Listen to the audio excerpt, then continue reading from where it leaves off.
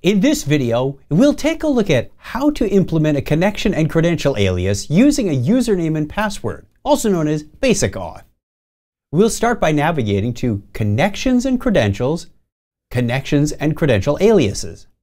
Next, we'll click New to create a new record. In the form, we'll give this alias a name, Demo. The remaining fields can remain as is. The alias is for connection and credential. It's an HTTP connection, and we'll use the default retry policy. All that's left to do is save our work. In the connection-related list, we'll click New to create a new connection to our other ServiceNow instance. We'll give it the name of the other instance, and in the credential field, we can either choose from an existing credential or create a new one. Since we haven't connected to this instance before, we'll create a new one by clicking the magnifying glass and clicking New. A list appears with the various types of credentials that we can create. We won't get into all of them here, but I invite you to check out the link in the description below titled Create and Test Your Credentials.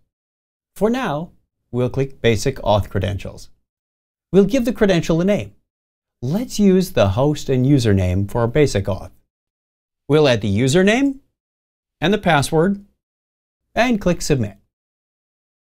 And finally, we put in the connection URL.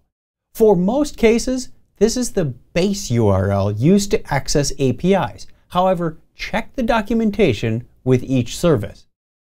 We click Submit on the connection record, and there we are. That's it.